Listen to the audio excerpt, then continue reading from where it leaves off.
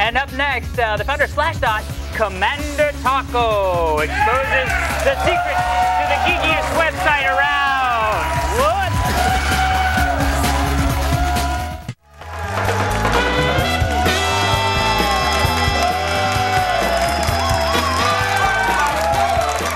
It's called News for Nerds, one of my favorite websites. Please welcome Slashdot founder CmdrTaco, Rob Malda. Rob, welcome to the show. Good to be here. Dude, we are so excited to have you. I mean, Slashdot has been such a huge part of my life, and I know everybody else's life.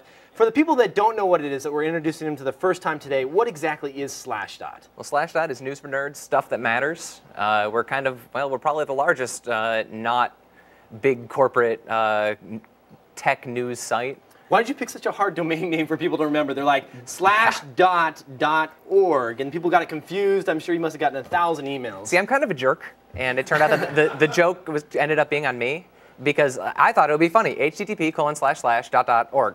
Okay, now go on TV or on radio and try to tell somebody your URL. Okay, /dot. Is that got a dot? It takes like a minute and a half. Right, and they'll have no idea. Did you do that to kind of keep it underground at first, or? Well, I just did it to be sarcastic. I mean, Slashdot, it's a internet tech thing, and I always felt that it was for the internet, and it's kind of a self-referential thing. Right. So the people that knew how to get there could go ahead and, I mean, had no problems whatsoever. So how did this evolve into what it is today? Did you start off with like a personal website, kind of like the Yahoo guys did, where it was a collection of links, or? Yeah, it all really grew out of my personal homepages. I had, well, at the time, it wasn't called blogging, but today it would be called blogging. I had a thing called Chips and Dips that I ran out of my computer science account when I was in college.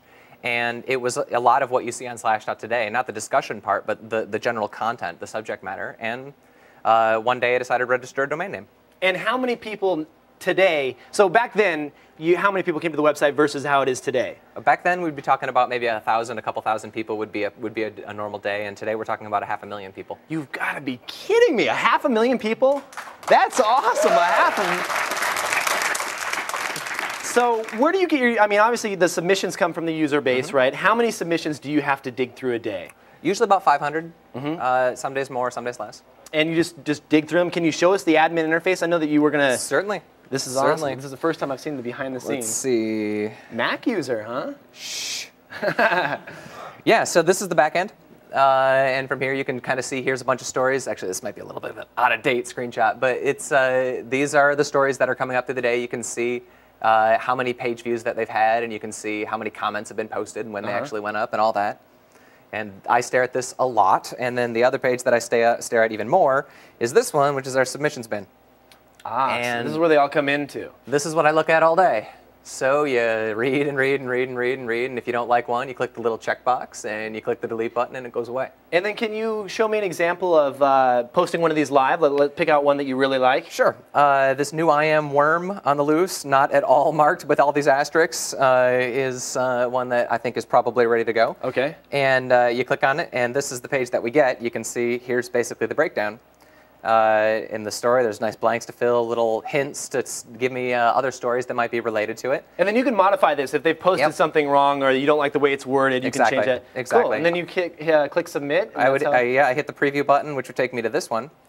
And from here, I can change more fields. I actually have a little topic hierarchy here, so you can see all the different topics that are associated with Slashdot stories. You go through and fill those all out. And when you're all done, you turn on the little display checkbox and click on save. And right now you're loading this, you're posting this to Slashdot. How long is it going to take for it to go live? So we'll find out. Does it have to go into like some type of caching? Yeah, it's cached. Okay, so it's all cached, and then it takes a little while for it to finally. How many computers are we talking that run Slashdot? We're talking about we've got 12 to 15 webheads and then a handful of databases as well. Wow.